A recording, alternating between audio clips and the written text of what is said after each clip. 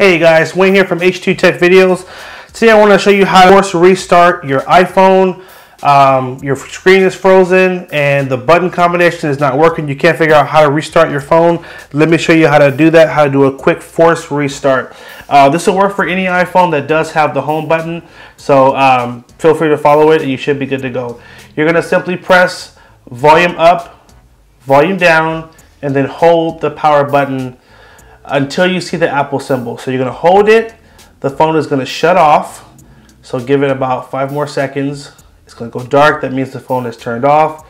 Keep holding the button, and as soon as you see the Apple symbol, you're going to let it go. There we go. And now it's going to, it basically turned off, it's turned back on again, and it's going to restart your phone. So my wife's phone literally just froze, and with a little bit of trial and error, we figured this out, so we wanted to share it with you. Hope you found it helpful. Do me a favor, like, favorite, and share if it was helpful. Hit that subscribe button if this helped and you want to show some love to us. And take care. Thanks again for watching, and have a good one.